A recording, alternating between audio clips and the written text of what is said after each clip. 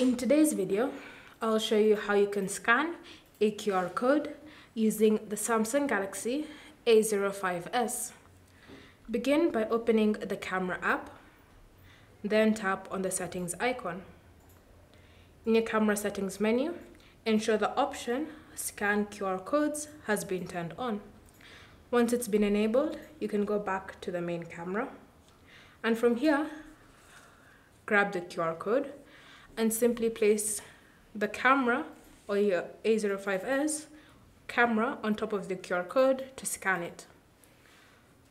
So once it's ready, the QR code, you should see the web address appearing on your screen.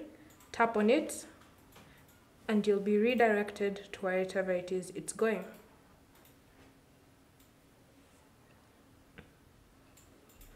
And then you should notice that the QR code has now opened whatever location it was taking you to.